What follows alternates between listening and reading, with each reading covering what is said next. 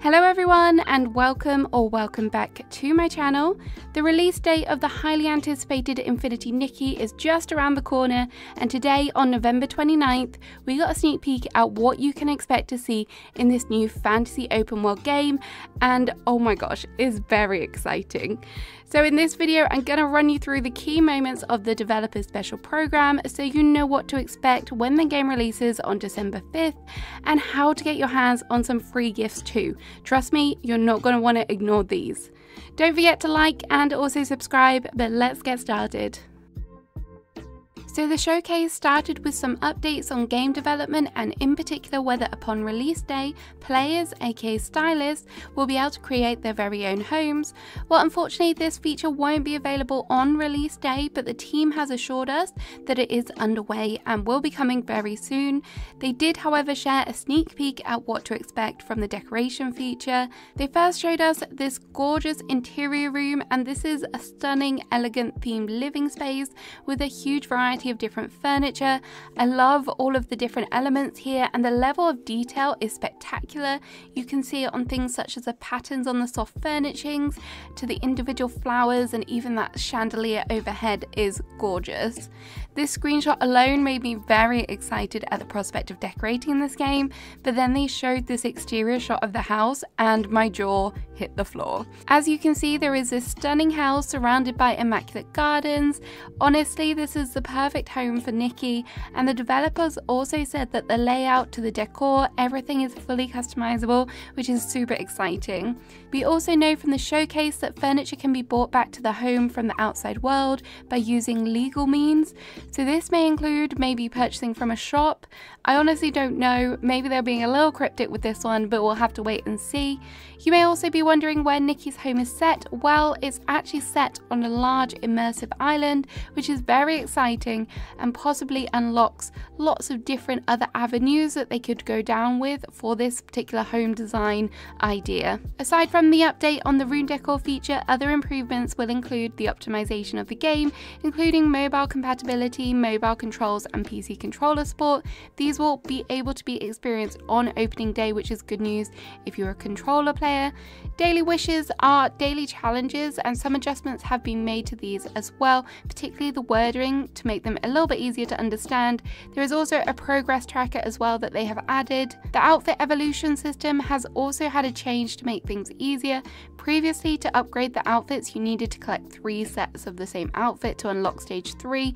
You will now just need to collect 1 additional set, and to unlock stage 1 and 2, you will need to collect Renaissance Time to earn heart shines from the Deep Echoes. So this is very exciting. It looks like they wanted to make progression a little bit easier, which is always an advantage. So those are the key updates that they gave us.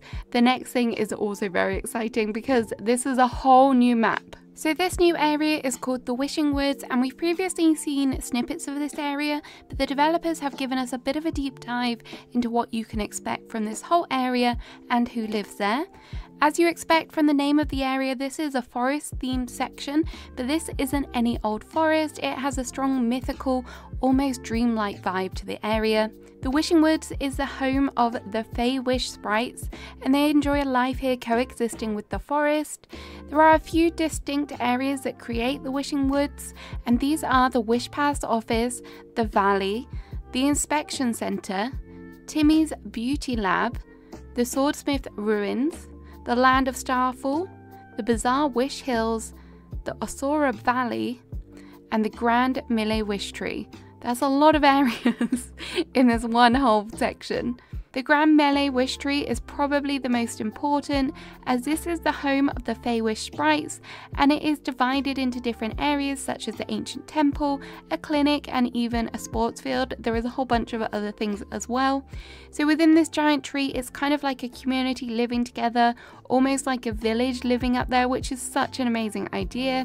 If you've been following the game closely, you may already be familiar with the Fey Wish, but we learned that this whole area will allow you to get to know them on a deeper level. The Fey-Wish also have the unique ability to draw power from wishes of others, which is kind of how they live. They extract the wishes from the wishing items like paper cranes and transform them into wishing orbs. There is a special inspection center on the map, which is where the wishes are checked and packed. There is even an area to cook them in. The Fey spirits have different types of jobs as well, and they are determined by the hats and the colours that they wear. You may also find some lazy sprites, just chilling. Aside from the Fey wishes, you will also uncover new collectibles in this area, including the common glimmer grass and the special Chronos tree, which will produce soul fruit during the day and stellar fruit during the night. The shells of these fruit are used by the Fey Wish to craft wishing orbs. New bugs in this area will include the maskwing and the mani beetle, and there are also some new animals too. These include the crowned parrot, the hooded owl, the reef doe, and the crowned deer. The area is also home to a legendary creature called the Dawn Fox, which is a stunning white and yellow fox, which is very afraid of humans, but thankfully Momo is not human, and in order to interact with the fox you will require a special ability outfit. The outfit is called the Starlit Burst, and you will need this to interact. And this outfit allows Nikki to shrink down and ride on top of Momo.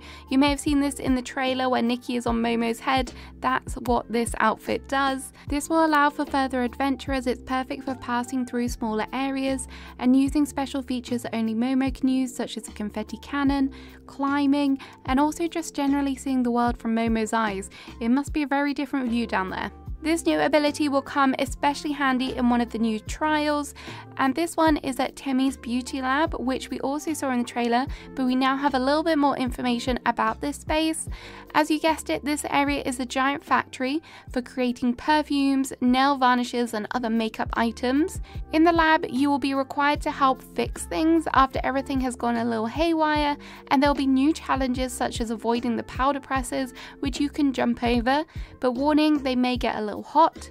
This area looks like a lot of fun, and I love the bright colours.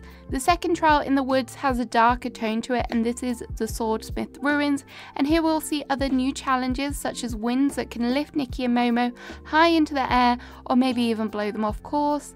There are also 4 new mini games in this area, which are the Wishing Orb Express, Wish Ball, Doodle Palette, and also the Squirrel Statue Dodge. These mechanics may look a little bit challenging, but the developers have assured us that this will be an enjoyable experience for all, and will even be suitable for those of you that are new to the action adventure style gameplay. So there we go, that is everything for the new world that they shared with us, and I'm sure there'll be a lot more upon release, but so far this world looks amazing. So we have already seen a beautiful new ability outfit, the Starlit Burst, but the showcase of Nikki's new outfits did not stop there. If you manage to complete the storyline up to chapter 8, you will unlock the sketch for the Wishful Arosa outfit, and once you've gathered all of the required materials, you'll be able to wear this regal garden inspired outfit. It even has a clock chess piece design, which is supposed to symbolize eternity.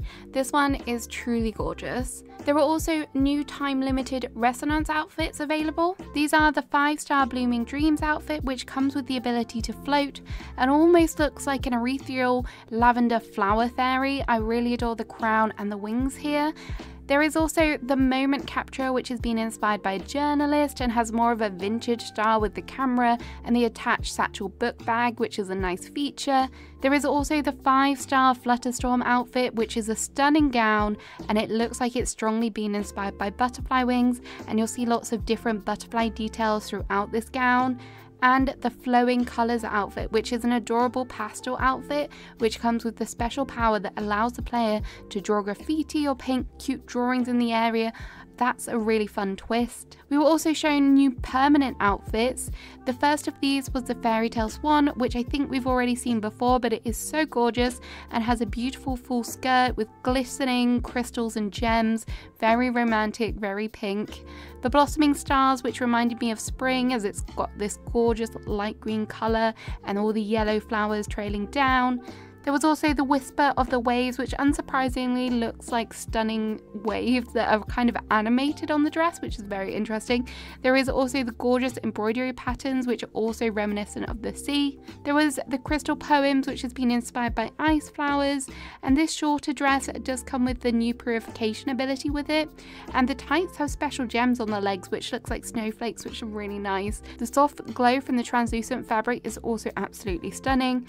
There are also 2 new 4-star ability outfits. These are the Breezy Tea Time, which has been inspired by the bow tie cat, and this is for animal grooming. It also has gorgeous details such as the lace cats. The Forest Fluttering outfit has also been inspired by a young nature researcher, so it's got a gorgeous jar with the flower inside and the butterfly chest plate. This is going to be great for bug catching. They also showed off new outfits that will be available in the game store. There was a whole bunch of these, too many to talk on, but they were absolutely beautiful as well.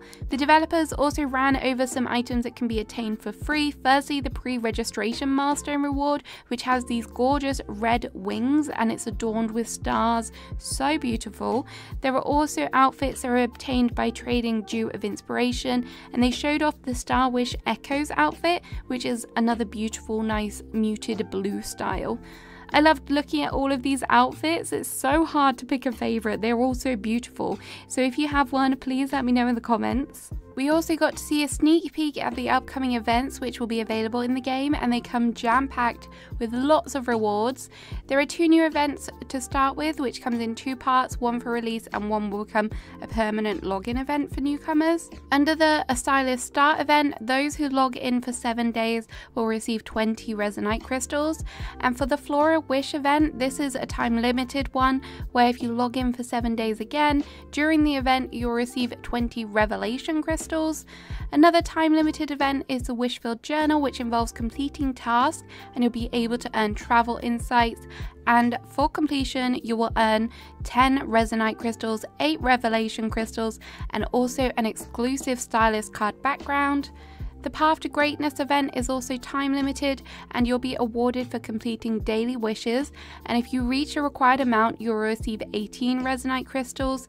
Players can also customize and share their stylist cards in-game, and if you do this, you'll receive 80 diamonds. And because Nikki's birthday is not long after release, there is a special Nikki birthday event on December 6th. If you log into the game on December 6th, you'll receive rewards, including an outfit inspired by Whimstars and also a photo pose. It looks like there'll be so many things to kind of kickstart our journey in the game, and they didn't even stop there with the goodies, like if that wasn't enough. The developers also provided us with a code which, if used before December 19th, will allow for 126 draws with the 20 Revelation crystals that you'll be gifted. So make a note of this code, write it down, put it on a sticky note. Do not lose it because this is very important and it'll be a lot of fun to get those draws done straight away. So there we have it. That is everything that the showcase kind of taught us, all the big things. I'm very excited for this release. I hope you are too. Let me know if you're going to be playing in the comments, and I'll see you again soon with another video. Have a great rest of your day. Bye bye.